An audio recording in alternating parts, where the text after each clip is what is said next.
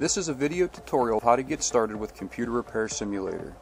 When you launch the game, you're going to be introduced to the game launcher. The game launcher offers several different options which should be self-explanatory. The first thing I want to talk about is the options. If you click on options, the most important part of the game is your difficulty level. By default it's set to medium. If you have it set to easy, you'll be able to remove and interact with any item without any other dependencies. For example, if you want to remove the case in easy mode, you just enable the build break mode, click the case, and you'll be able to add or remove it. If you select medium as a difficulty, if you try to remove the case, it's going to tell you need to remove all the other parts before the case can be modified. What we're going to do is we're going to set this to medium mode, and you can save your changes. And then you can get started by pressing the play button.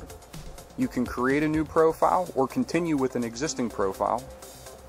And we're going to use the default options. For now, we're going to start PC repair mode. As the software continues to load, you'll be notified of your key mapping on the screen. You can use your WASD keys to move around, your left mouse button to turn or rotate the camera. You can use your right mouse button to close or unselect an item. You can use your middle mouse wheel to scroll up to move the camera up, or to scroll down, or alternatively you can use the page up and page down to move your camera up and down in the viewport. You'll see that the game's about to load. Once the game's loaded, we can use our WASD keys to move around. You'll be informed of some of the scenario information by a banner, some information at the bottom right in your event window, and by a welcome screen for the scenario, which is here. We can close this for now, and now you can use your WASD keys to move around. If you need to move faster, hold in the left shift as you use the WASD keys.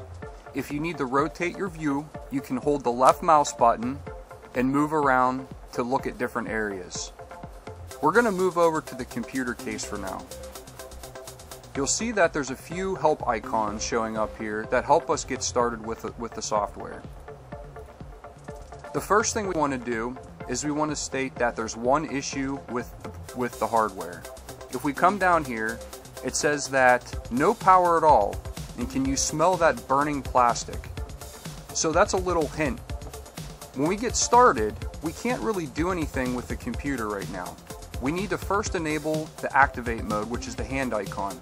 When you left click, you activate build break mode, and when you right click it, you disable it.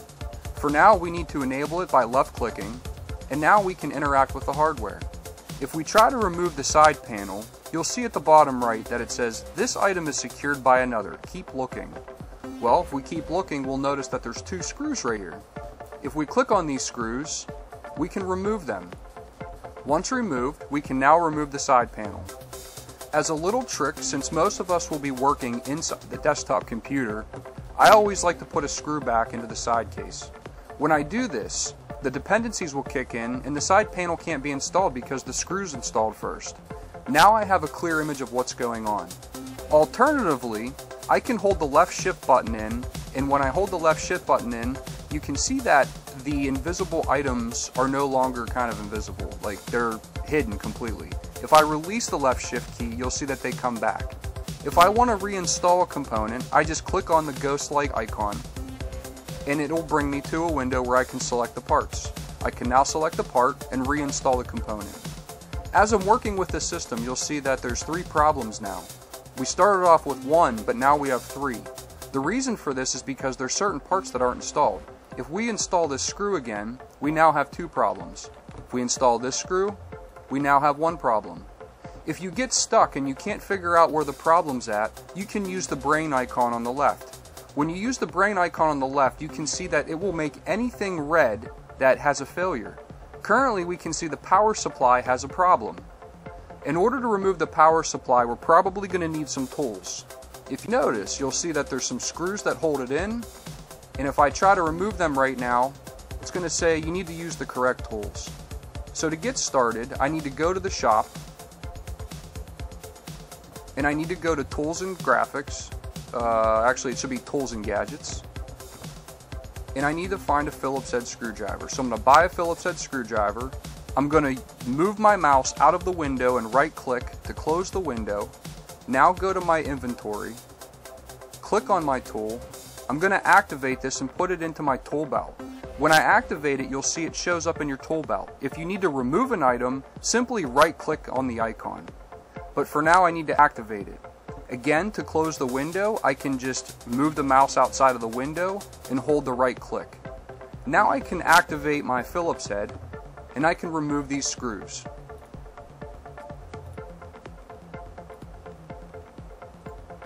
I'm going to right click to deactivate my tool, and now I'm going to try to remove the power supply. It says this item is secured by another, keep looking. As you notice, as I'm working, my ESD is building up. This is not safe for certain hardware. There's two ways to fix this. The first way is to go to your Android companion, who should be floating around the room somewhere.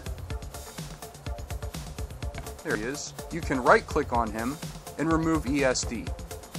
The second option to remove ESD is to go to your shop under Tools again, go to the next page, and you'll see that there's a ESD wrist strap. You can buy this, and just like any other tool, you can go to your inventory, click on it, and activate it. You'll see that we don't have enough inventory icons down here in our tool belt, so we need to right click on the existing icon and activate this, and the ESD levels will begin to lower. If you want more tool belt icons, you need to continue working on fixing computers and building computers. Every time you gain skill points, you can start to level up and you can unlock parts of the game to make gameplay easier. For now, we're going to remove this and we're going to figure out how to remove the power supply. So again, to close this window, move your mouse outside and right click. Hold in the right click to do that. And now I need to remove the power supply. You'll see that inside it's a little difficult with the side panel, so I'm going to remove the case screws again, remove the panel. I'm going to put the screw back in so I can work inside the computer, deactivate the build break mode so I don't accidentally click on anything, and I can see that the power supply is currently connected to my hard drives, my CD drive, and my main board, and my CPU up here. So I need to disconnect them. Activate your build break icon. You'll see that there's a tab, disconnect this, disconnect that. I'm going to right click to close my active because I don't want to click on anything accidentally.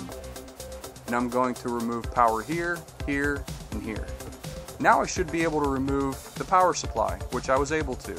Now that the power supply is removed, I need to go to my inventory. You'll see that the power supply is at 94% health, but it's not good enough for the computer. So I'm going to click on it, repair it, hold in right click outside the window, and I'm going to reinstall it. So I'm going to click on the power supply icon. I've installed the power supply. I now need to connect all the cables back up.